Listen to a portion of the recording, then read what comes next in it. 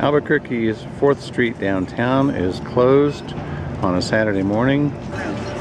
Here, 200 members of 1 Million Bones, dressed in white, are spreading 50,000 artistic bones on 4th Street in memory and calling attention to worldwide genocide. Worldwide genocide accounts for millions of deaths, and 1 Million Bones calls attention to this to raise awareness for genocide in Darfur, Congo, and 6 other nations throughout the world. What is your name and why are you here? My name is Sue Hedrick, and I'm here to help raise awareness for all the genocide going on in the world. And you're with 1 Million Bones? Yes, I am. Okay. Is that a local organization or is it nationwide? It's global. I see.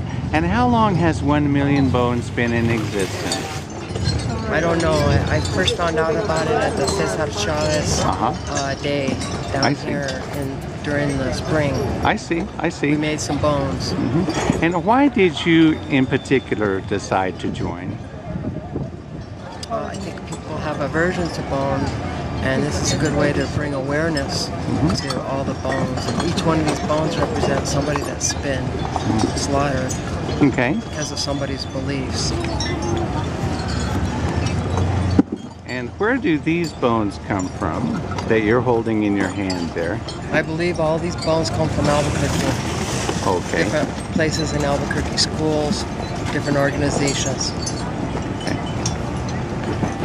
And how long will you be out here today, do you expect? Until 5.